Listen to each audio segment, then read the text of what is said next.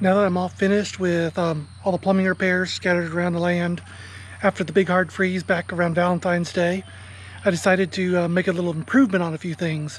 One is the barn. We have minimal water pressure out here because the well house is way up there, several hundred feet away. So just the fact that it's a long line means the pressure is going to drop. So I built the little accumulator tank out of a scrap tank I had out here that's still sound and no rust in it, to let it come up to well pressure and equalize, so that when you first turn on the hose out here you get a burst of higher pressure. So I decided I don't have a gauge on it, so I'm going to put a gauge on it and actually record the pressure drop, turning the hose on with just line pressure and turning the hose on with the pressure accumulator, and see the difference and see how quickly it drops off. Might as well make it scientific.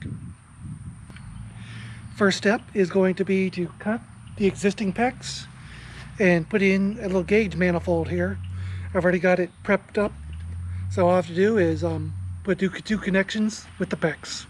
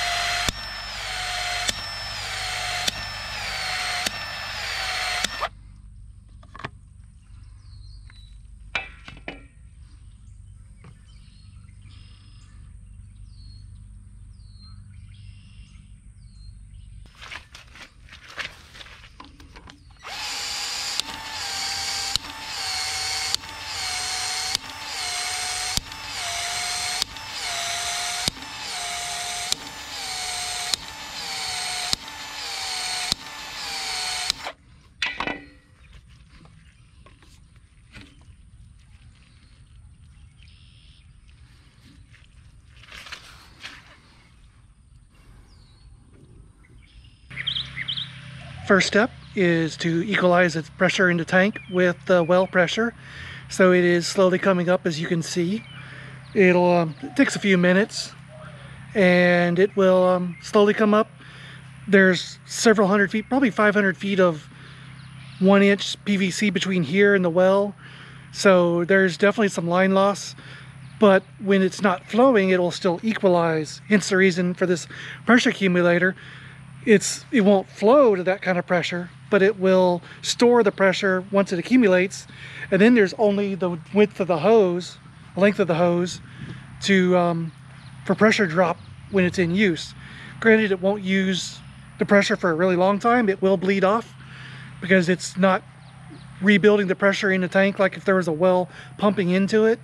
But it will, every time you turn it off, it'll repressure. And then when you turn it on, it'll repressure, it'll drop again. Handy to have a nozzle or something to shut the tank off when you're not using the flow on the end of the hose. Otherwise it'll just bleed down, it'll stay down. So we're just going to give it a few more minutes here, a few more moments. Looks like it's like about 45 psi right now, so I would say it's a good time to give it a show. I'm going to isolate the tank now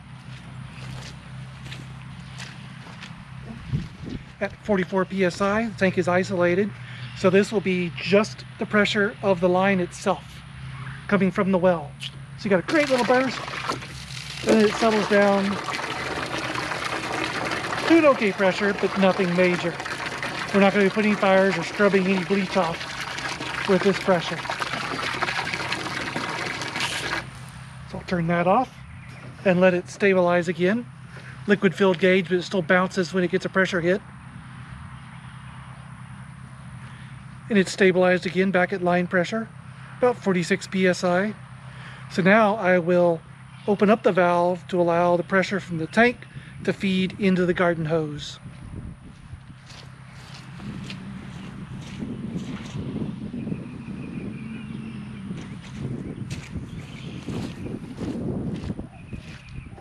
Mid 40s pressure, and it is stabilized now, fully open to the pressure tank and the well tank pressure. So yeah, this is with the accumulator in line. Much better flow, leaves without a nozzle, much better volume.